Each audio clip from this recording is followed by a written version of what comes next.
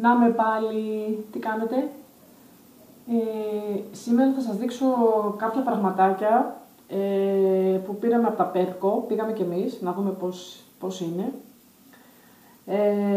Πήγα στα LILLY, κάτι πρωτοεμφανιζόμενα καταστήματα με είδη καλλυντικών και πήγαμε και στο δίπλα, ήταν και το WAIKIKI, δεν ξέρω πώς το προφέρουμε. Πήγαμε περισσότερο από περιέργεια, γιατί είδα πάρα πολύ YouTube αυτό το τελευταίο καιρό, σχετικά με το μαγαζί αυτό. Και έτσι όπως τα έβλεπα και λέω φανταστικά πράγματα, ρούχα, είδη σπιτιού. Όχι ότι ήθελα να ψωνίσω, δεν θα έπαιρνα, έτσι κι αλλιώς. Ούτε πήρα βασικά, θα σας δείξω τώρα τι πήρα. Πήγαμε βασικά από περιέργεια. Το κατάστημα της PEPCO, έτσι όπως είναι στο ισόγειο, στο Ready, είναι πάρα πολύ μικρό. Εγώ έτσι όπως το έβλεπα στο YouTube, θεώρησα ότι θα είναι 2 όροφοι, ένας όροφος γεμάτος, ας πούμε, κάθε βήμα ξεχωριστό μεγάλο. Είναι ένα ισόγειο μικρό, έχει παιδικά, βρεφικά μέχρι 3-4 χρόνων, μετά δεν είδα άλλα ρούχα, μέχρι 3, δηλαδή εγώ για το δημοσθένη δεν βρήκα πράγματα, τίποτα. Μετά έχει ένα τμήμα γυναικείο, μικρό κι αυτό, και ένα τμήμα με είδη σπιτιού. Και λίγο παραπέρα έχει και κάτι παιχνιδάκια για τα παιδιά. Εσώρουχα, Πυζάμες, λίγο μικρό τμήμα. Ήταν πάρα πολύ μικρό το κατάστημα, δηλαδή για όλο αυτό τον τόρο, εγώ που άκουγα στο YouTube και έβλεπα στο Google και διάφορα άλλα site, καμία σχέση. Λοιπόν, να σας πω τι πήρα. Λοιπόν, να ξεκινήσουμε με τα PEPCO. Πήρα αυτό εδώ το, πώς θα το πω τώρα, πανεράκι, καλαθάκι πλαστικό, 1,80, ευτυχώς είχε την τιμή από πίσω, γιατί στα ρούχα κάνεις 1 ώρα να βρεις τη σύστασή τους. Αν είναι βαβακερό, θέλεις μεγεθυντικό φακό πλέον στα καταστήματα με ρούχα. Έχει 3-4 ετικέτες το κάθε μπλουζάκι, ας πούμε. Πού να ψάξει εκείνη την ώρα να δεις πόσο κάνει και τη σύστασή του. Λοιπόν, πήρα αυτό εδώ πέρα, ίσως θα το χρησιμοποιήσω για οργάνωση που έχω κάτι στο νου μου. 1,80. Εντάξει, κλασικό. Το χρησιμοποιείς και για φουρτιέρα. Βάζεις πολλά πράγματα. Στην τουαλέτα, τα καλλυντικά σου, στην κουζίνα σου. Πώς τα λέμε, αυτά που φοράμε κάθε μέρα, ρολόγια, σκουλαρίκια κτλ. Τέλος πάντων, πάει αυτό.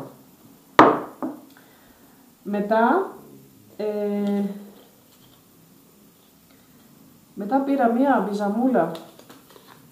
Όχι, αυτό είναι από το άλλο. Τι πήρα από το PEPCO άλλο. Θα έχω μπερδέψει τώρα.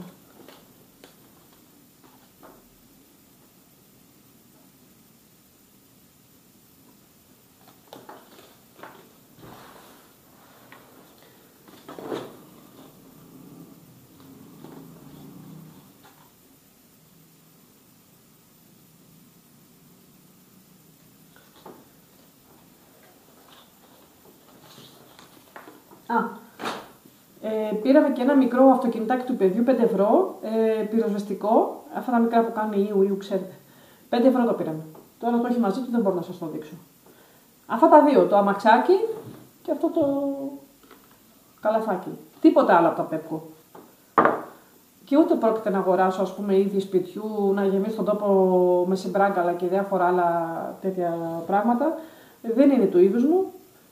Μου φαίνονται όλα ματαιότητα. Δηλαδή αυτό το πράγμα που αντιμετώπισα εκεί είχε τόσο κόσμο και στο τέλος μου φάνηκαν ότι έφευγαν όλοι χωρίς τσάντες, δηλαδή δεν είχαν ψωνίσει. Οπότε μόνο αυτά από PEPCO. Τα ρούχα τους δεν μου άρεσαν. Η ποιότητά τους δεν ήταν καλή ποιότητα, κακά τα ψέματα. Τα H&M είναι κλάσεις ανώτερα από αυτά. Καμία σχέση. Λοιπόν, τώρα να σας δείξω ότι πήρα το WAIKIKI, το οποίο άκουσα ότι είναι τουρκικών συμφερόντων. Είναι τουρκικά, ως επιτοπλίστων. Πήρα αυτή την πιζαμούλα για το δημοσθένη. Με το Mickey Mouse και τον Goofy, τον Donald Duck. Είναι 100% βαμβάκι. Από τα WAIKIKI, έτσι. Λοιπόν, και μου άρεσε επειδή είχε αυτή το μπροστά τα κουμπάκια. Είχε τα κουμπάκια αυτά. Μου άρεσε πολύ αυτή η πιζαμούλα. Δεν είχε κιόλας και του πήρα μία έξτρα. Ίσως αργότερα πάρω άλλη μία πιο χοντρούλα. για το κρύο.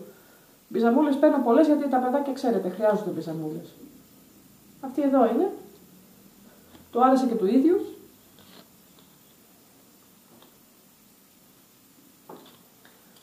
Και εμάς.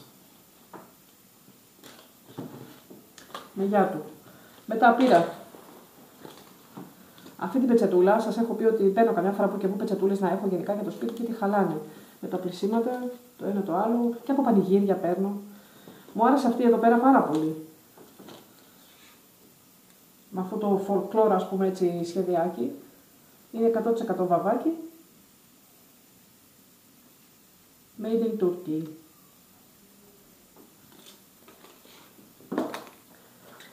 Και πήρα πάλι ένα μπλουζάκι για το Δημοσθένη, βαμβακερό. 7 ευρώ. Είχε έκπτωση από 8,99, έκανε 6,99.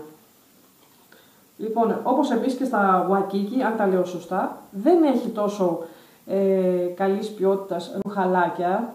Πρέπει να τα ψάξεις λίγο, να βρεις τα βαβακερά. Γιατί όλα μου φάνηκαν ότι είχαν νάιλον, έτσι πως τα κοίταξα. Μου άρεσε πάρα πολύ αυτό το πουλοβεράκι. Είναι μαύρο τώρα, δεν φαίνεται.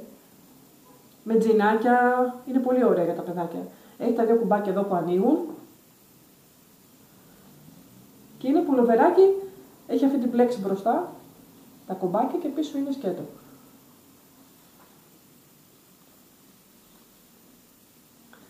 Είναι τα πουλοβεράκια τα βαβακερά που τα φοράς και την άνοιξη. Δεν είναι τα μάλινα, ξέρετε. Εντάξει, τα παιδιά όσο μπορούμε τα προσέχουμε.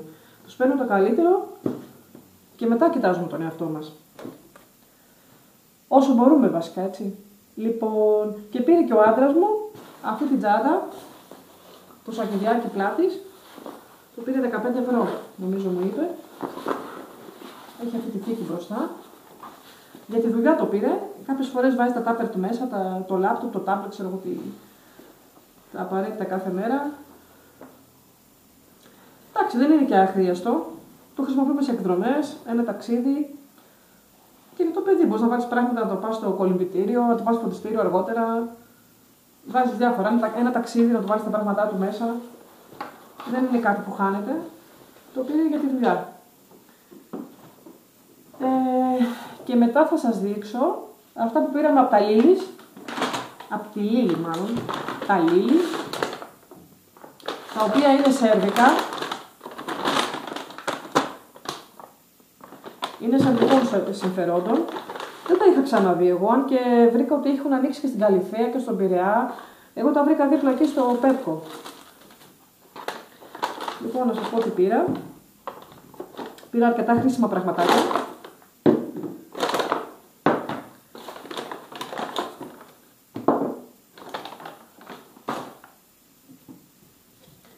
Αφρολουτράκι για το Δημοσθένη, Κίκο. Δεν το βρίσκω αυτό αλλού εδώ πέρα στην Ελλάδα. Είναι νέο, ας πούμε, μοντέλο, να το πω. Με καλέντουλα και φυτική γλυκερίνη. Μας χοβολάει πάρα πολύ. Είναι τέλειο. Είναι 7,5 ευρώ έκανε. Δεν το έχω δει στα υπόλοιπα σούπερ μάρκετ που έχουμε εδώ. Γενικά το κατάστημα έχει πάρα πολύ ενδιαφέροντα πράγματα. Είχε ιταλικά προϊόντα, σέρβικα, είχε και βουλγάρικα. Είχε και ισπανικά, είδα. Είχε ενδιαφέροντα πραγματάκια. Αυτό μας χομυρίζει και έχει κατασκευή Ιταλία.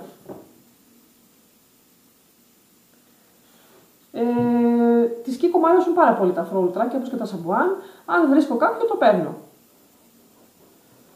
Για το παιδί. Πήρα ένα κρεμοσάπονο χεριών. Λίγη τον έκτο του 2024, ευτυχώς. Και ήταν και τις ημερομηνίες δείξεως.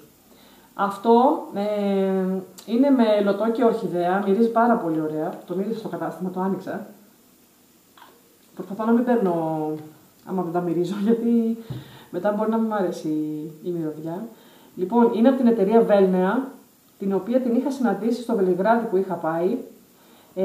Κατασκευάζονται στη Σερβία, όλα αυτά της Βέλνεα. Είναι σέρβικα, πάρα πολύ καλά.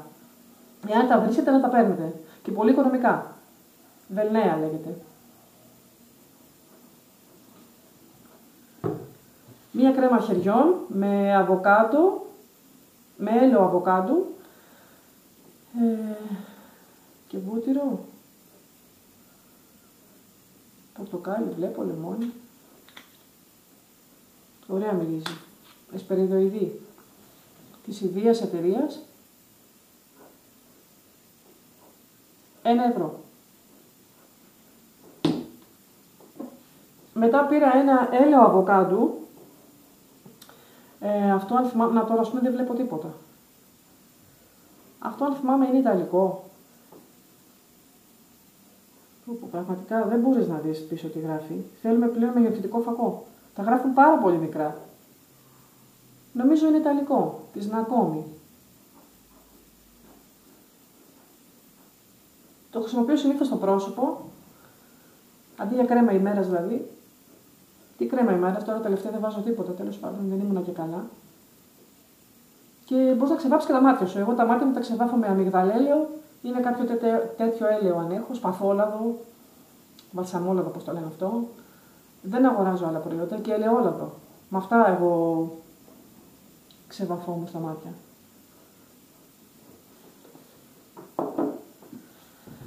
Και ένα αποσμετικό μασχάλης, είναι ιταλικό προϊόν, με κίτρο και πορτοκάλι. Αυτό το έχω δοκιμάσει, να σας πω, το έβαλα χτες και μου κράτησε πάρα πολύ ώρα. Πολλές ώρες την οσμή. Πάρα πολύ ωραίο, μυρίζει λεμονάκι και πορτοκάλι. Αυτό το πήρα νομίζω 5€. Ναι, 5€ το πήρα. Τα οποία αυτά τα προϊόντα αυτής της εταιρείας, Naturale Antica Erboristeria, είναι ιταλικά και τα έχει ο Βασιλιόπουλος, το σούπερ μάρκετ. Έχει κρέμες ημέρας, έχει αφρό καθαρισμού, έχει πάρα πολλά πράγματα. Είναι πολύ ωραία. Αν θέλετε να τα βρείτε και κοντά σας.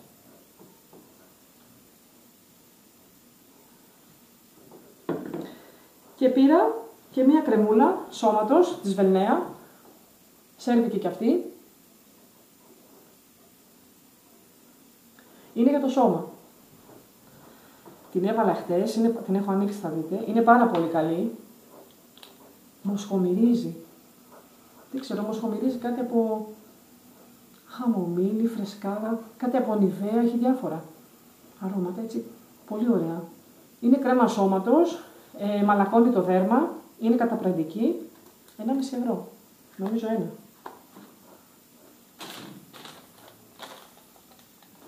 Και αποδείξεις, παιδιά, τα γράμματα είναι πάρα πολύ μικρά. Ή μάλλον εγώ έχω μοιοπία τώρα. Πόσο το πήρα? 1,38. Universal λέει. Τη βάζεις παντού. Αυτά ήταν τα ψώνια μας. Δεν κάναμε πολλά, γιατί πήραμε αυτά που θέλαμε. Τα LILLY μου αρέσανε τα καταστήματα. Μπορώ να πηγαίνω κάποια στιγμή, έτσι, αν έχω χρόνο, εκεί στο Πειραιά ή στο Ρέντι, Καλυθέα, νομίζω που έχει ανοίξει, να βλέπω έτσι διάφορα. Βέβαια πλέον δεν μετακινούμαστε πέρα από τη γειτονιά μας, κακά τα ψέματα. Στα υπόλοιπα, εντάξει. Νομίζω WAIKIKI έχει και στο River West, εκεί στο Κηφισό, στο IKEA δίπλα. Το είδα μια ταμπέλα προχθές που πήγαμε. Εντάξει, έχει φτηνά πράγματα, έχουν φτηνά πράγματα οικονομικά, αλλά ποιοτικά δεν θα το έλεγα. Μπορείς όμως ψάχνοντας να βρεις και ποιοτικά, δηλαδή κάποια είναι και ποιοτικά. Ιδίως τα παιδικά, τα βρεφικά μάλλον, τα βρεφικά είναι πολύ καλύτερα από όλα τα υπόλοιπα. Σας χαιρετώ και καλά ψώνια!